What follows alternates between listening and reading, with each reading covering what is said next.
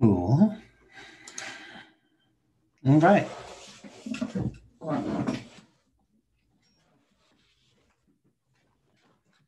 This stuff out of the way. Cool. Cool. All right. Oh, look at that. I forgot to mute the site. There we go.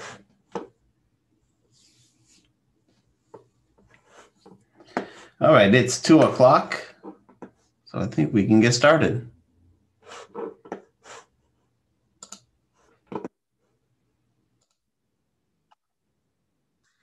Okay, welcome to Module 2 of CIS 75.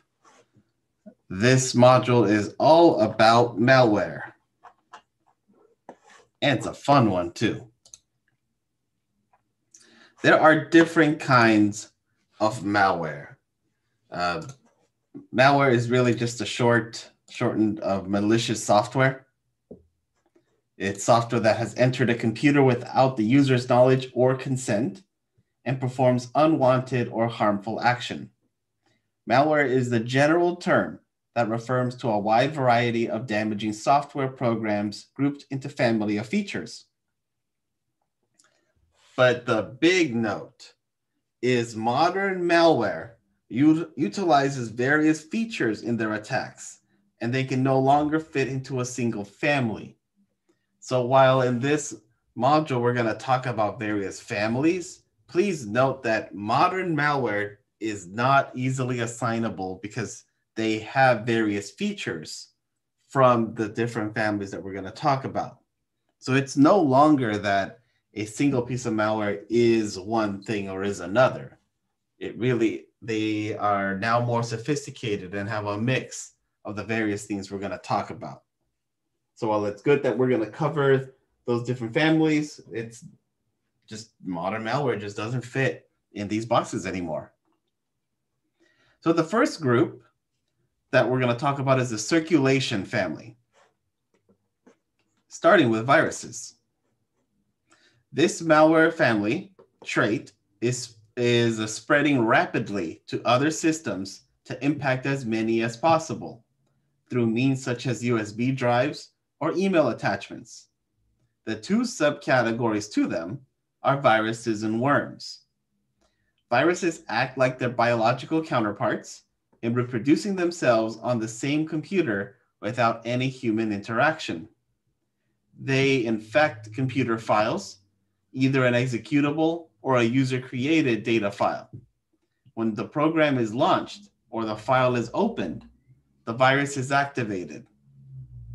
One of the most common is a macro virus found in Microsoft Office files.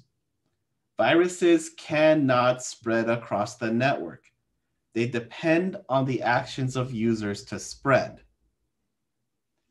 Different kinds of viruses that exist are the appender. A virus will attach or append itself to the end of an infected file. It inserts a jump at the beginning of a file to itself so that the malicious code is processed before the legitimate content of the file. Another form is the Swiss cheese infection. Viruses will encrypt their code to make it difficult to detect, along with the function itself to decrypt. Then divide the code in parts throughout a file. When that file is read or executed, those pieces are strung back together, decrypted, and then executed. There's also split infection. Viruses will split their code into several parts and place them at random positions in the infected file. They could also add garbage code to mask their true purpose.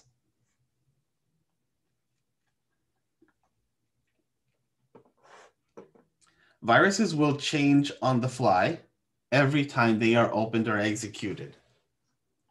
In either case, the virus will unload a payload to perform a malicious action like deleting files, preventing programs from launching, stealing data, causing system crash, turning off security settings, and then reproduce itself by inserting its code into another file. Worms, the second subcategory of the circulation family, are malicious programs that use the network to replicate. They are designed to enter a computer through the network and take advantage of a vulnerability in an application or an operating system. When one device is exploited, it searches for another with the same vulnerability. They can also leave a payload to cause harm, delete files, or allow the victim to be controlled remotely by an attacker.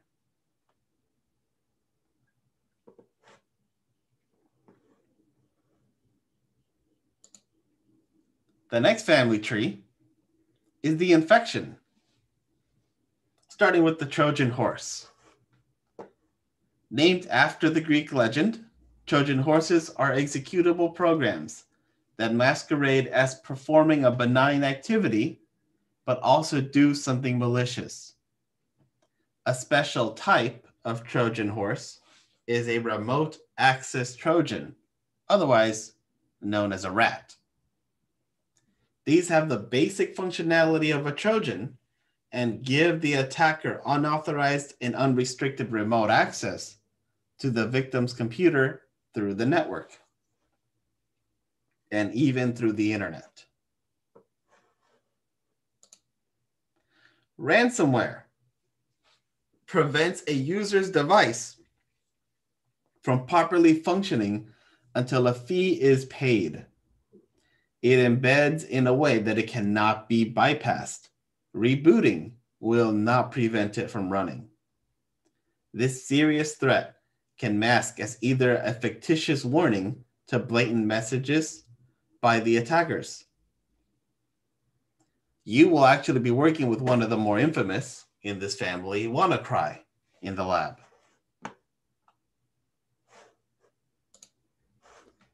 There's also crypto malware. It was deemed to be different than ransomware.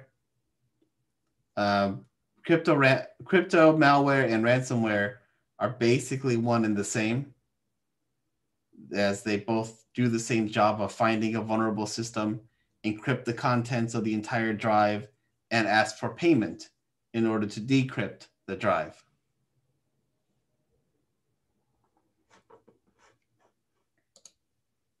We have the concealment family. This malware, specifically rootkit, avoids detection from scanners. By accessing lower layers of the operating system or using undocumented functions to make alterations, rootkits become undetectable by operating systems and common antivirus or anti-malware scanning software. As long as the rootkit's files are hidden from the operating system, they'll evade detection.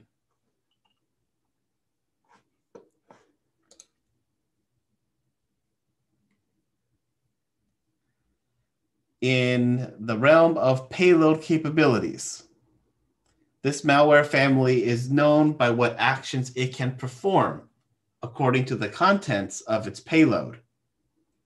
Some examples would be spyware, keyloggers, adware, logic bombs, backdoors, and bots. Spyware can download without the user's interaction, gather information about users' activity, including personally identifiable information, or PII, and modify the user's configurations, such as homepage, search page, default media player, etc. Keyloggers can be software or hardware based. Hardware keyloggers can function without detection by any software and can only be detected by physically scanning the USB port or physically looking at it and seeing that there's something new. Oh, I see a question that I missed. What distinguishes ransom from crypto malware? Ransomware and crypto malware basically do the same thing. It's really a difference in terms, because with both of them, you have to pay in order to decrypt. So some of the early ransomware didn't decrypt everything, or sorry, didn't encrypt everything, whereas crypto malware did from the get-go. But things like WannaCry already do both. They both hold your system ransom and they encrypt all your files. So that the crypto malware term is kind of got thrown in, and nothing really came of it because again, a lot of malware uses the functionalities that we're talking about here in one.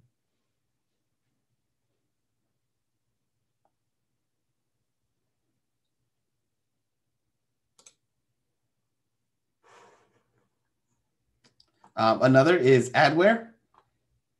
It's a nuisance, displays objectionable content, interferes with the user's productivity, or slows or crashes the computer.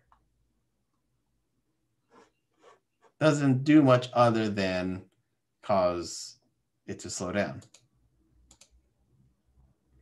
Logic bombs are hard to detect before they strike because they are embedded in large programs that aren't often scanned. Backdoors are easier to detect as long as a baseline exists of the system. Then backdoors will stand out. So it is impossible to find a backdoor if you don't already know what protocols, what activity is normal, because then you'll find the abnormal and find those backdoors quickly. Otherwise, it's just a needle in a haystack.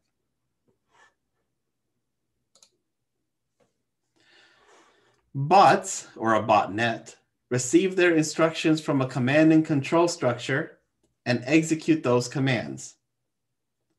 I'm sure you have seen or heard of their effects when services are taken offline by hundreds of thousands of bots overwhelming them.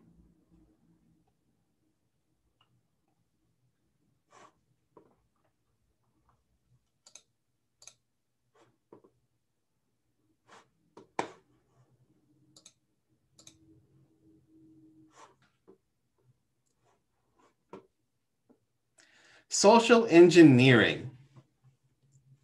This section exposes the underbelly of our digital security.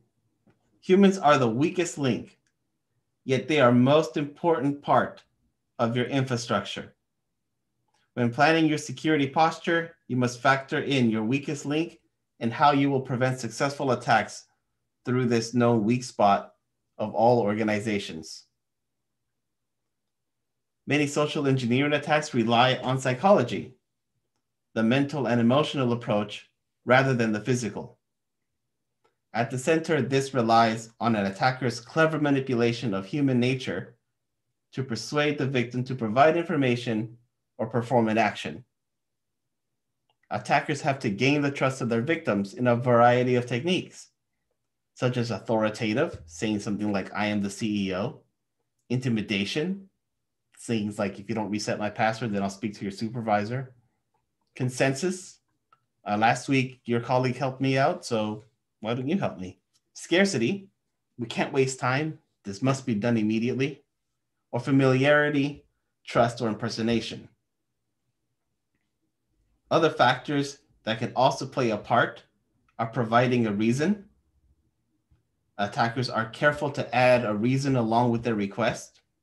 Rationalization makes it more likely that a victim will be persuaded. Projecting confidence. Attackers generally do not create suspicion if they enter a restricted area but calmly walk as though if they know where they're going, greeting people as they go. Evasion or diversion. When challenged, an attacker may evade questions by giving vague or irrelevant answers, feign innocence or confusion, or deny any allegations until the victim believes their suspicions are wrong. Attackers can also resort to anger and cause the victim to drop their challenge. Making people laugh. Humor is a natural way to let down defenses and build trust. and impersonation, masquerading as a real or fictitious person and play out that person's role on the victim, such as a repair person, IT support, manager, trusted third party, fellow employee. Playing authoritative figures generally works best, as victims will rarely say no to someone in power. So some methods of social engineering are like phishing, one of the most common forms, requesting to update personal information like passwords, credit card numbers, SSN, bank account numbers. This is sent to millions of generic accounts. There's variations in the realm of phishing, like spear phishing, targeting specific users, customized for the recipients, like their name, personal information, to make the message appear legitimate. There's whaling, which targets the bigger fish, like wealthy individuals, senior executives, and vishing with a V, using cell phone calls to do the same as electronic phishing. We also have spam, which we're very much used to. Continues to flood email inboxes, but email providers such as Gmail have artificial intelligence to detect and delete these emails from reaching the inbox. Hoaxes, causing alarm to generate instant change in security configurations due to the message's warnings. And watering hole, finding a common website used by victim target group, like vendor parts, and infect that site in order to reach the target group. Let me reshare my screen. Share sound.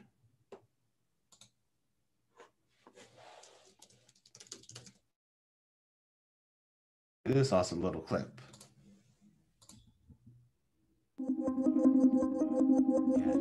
So I invited a few of the world's best hackers to try to hack me and show me where my vulnerabilities are. And now I'm going to meet them in Las Vegas for DEF CON, the biggest hacker convention of the year. They're going to hack me using social engineering, which is essentially hacking without any code. They just use a phone and an internet connection. Do you want to do a sample phishing call? What's phishing? Best hacker? Phishing is voice solicitation, and basically what you do is you use the phone to extract information or data points that can be used in a later attack. Let's do it. Okay. Who are you going to call? Maybe I'll call your cell phone provider and see if I can get them to give me your email address. I bet they're good. I bet they have my back. But yeah, go for it. I'm going to spoof from your number, so it's going to look like it's calling from you. Okay. Hi, I'm so sorry. Can you hear me okay? My baby, I'm sorry. my husband's like, we're about to apply for a loan and we just had a baby and he's like, get this done by today. So I'm so sorry. I can't call you back. I'm trying to log into our account for uses information and I can't remember what email address we used to log the account. The baby's crying and can you help me? Awesome. In just 30 seconds, At gmail.com? Jessica gets access to my personal email address. Now, if I needed to add our older daughter on our account so she could call in and make changes, how would I need to go about doing that? You would have to send me a secure PIN through a text message? Yeah, well, the thing is, I don't think I'll be able to receive a text message if I'm on the phone. Shh. Oh, I'm not on there either? So I thought when we got married, he added me to the account. Jess uses my girlfriend's name and a fake social security number 5127 to set up her own personal access to my account. Wait, I'm sorry, so there's no password on my account right now? Can I set that up? She even gets the support person to change my password. Thank you so much for your help today. So she just basically blocked me out of my own account. I'll get her fed after this. All right, thank you. Holy shit. So they just gave you access to my entire cell phone account. You're gonna have to go on and change your password now because it's Jess, my name. And all it took was a crying baby and a phone call. Yeah.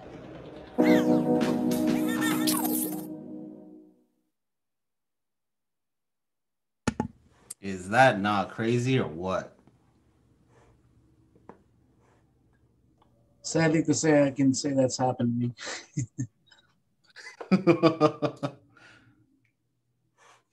This video is kind of silly, but you can watch it if you want.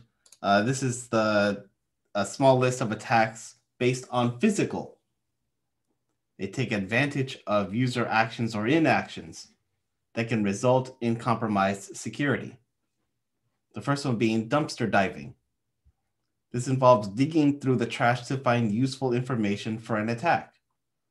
Though the trash may seem like an odd place to get information, many organizations throw calendars, USB drives, memos, organizational charts, phone directories, policy manuals, system manuals, and more in the trash without properly disposing of these papers through means of a shredder or defensive destruction. Knowing the schedule of an employee can help impersonate them. Gathering the system manuals can provide an insight into the technology within an organization. Tailgating is another realm in the physical. Securing buildings with expensive doors and locks is useless when an unauthorized person walks behind an authorized person before the door closes. A tailgater can impersonate someone, pretend to have an emergency or be pregnant, or distract the authorized person and gain entry. If an authorized person conspires with an unauthorized person, that's called piggybacking.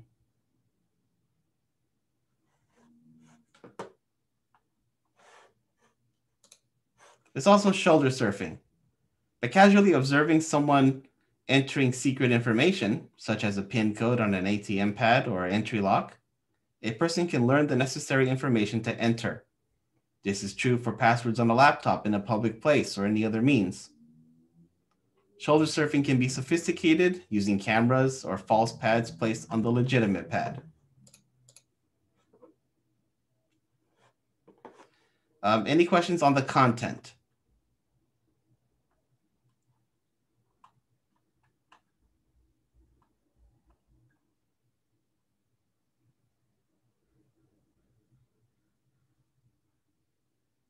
Cool.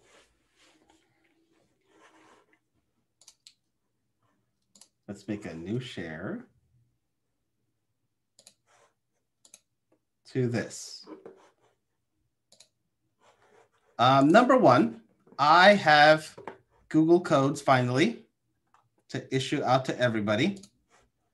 So if you don't have them yet, please send me a message on Discord and I can get you some credits because you're going to need them for this lab. So I'm going to explain the lab, then I'll stop the recording, and then we'll just open it up to questions and help, because this is going to be a very specific set of instructions for a reason. Number one, you're going to need to create a N1 standard 2 system on GCP. You'll need to follow some specific steps to download some content that you'll need. You'll connect to that system. Once you're in, you're going to import a virtual machine into it, and then you'll be able to drag and drop files in as needed. The reason why we're doing this whole big madness, is because we're working with dangerous malware. What you should be doing is you will be creating a virtual machine within a virtual machine in the cloud. That way, it does not in any way, shape, or form affect your local system. It's going to happen away on Google's data center, not on your local system.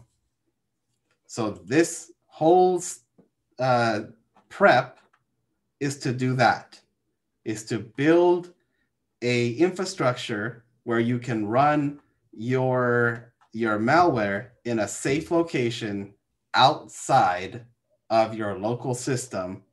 And this VM will also itself be enclosed so that nothing can get out into the world. Because the malware you will be working with is truly dangerous. Like I said, the first one that you're going to be working with is WannaCry, the real WannaCry, not some fake malware that doesn't have any teeth or some unknown thing that doesn't do anything. You're actually working with the real thing. There is a guide that I provided here for you to follow directions once you're done once you're done setting up that VM and you're inside of the Windows XP. You'll follow it step by step to get to the right place. To not only do you have to unzip the malware, then that's password protected, but you also have to convert the malware from its base 64 into the real thing, and then you will execute it. Once you execute WannaCry, it will infect that VM, that Windows XP VM. You'll want to reverse it using a tool called WannaKiwi. Now, I will also let you know that WannaKiwi is not 100% effective. And that is because of how WannaCry was built. WannaCry puts the decryption key inside of RAM, and it's only there for an hour. So you have a very small window to run Task Manager, to find the processor ID for WannaCry, give that to WannaKiwi, and have it run over through memory to find the key and decrypt all the files and finally stop WannaCry. Once that is done, the virtual machine is decrypted, but it's useless. At that point, you can destroy that VM and start all over using the instructions provided in the prep. So you'll do that about a total of 9 times, because there are a couple of pieces of malware in here, in this in class. I believe, if I'm not mistaken, there's like 4 or 5, and then there's another 4 or 5 sitting in the Mod 2 lab. So you'll do it for both the in-class assignment and then also for the lab. So you're going to get a lot of hands-on experience with real malware. Questions on the overall scope of the lab, of the work this week?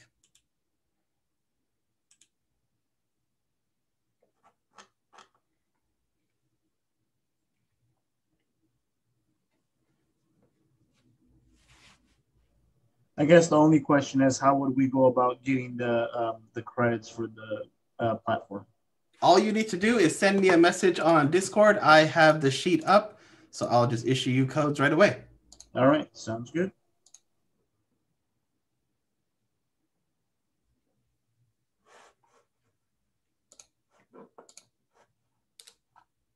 Are there any main questions before we get started?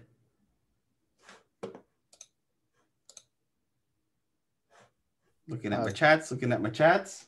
Do we just start right here with setup, or is there some pre-setup that I may not have done yet?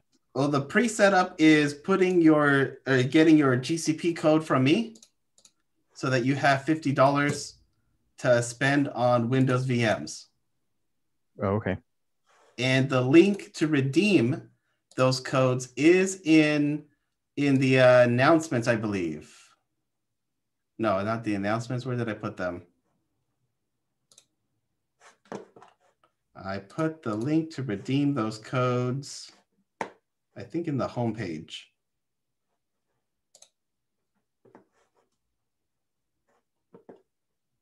Yep, this one. So let me copy this and paste that. Oops, that's not what I want. I don't want the text. I want the link. Copy link address. There it is in Zoom. I'll stick it in announcements. Thought I put it in. Oh, it is in announcements. Haha. It's the last one that I put in announcements.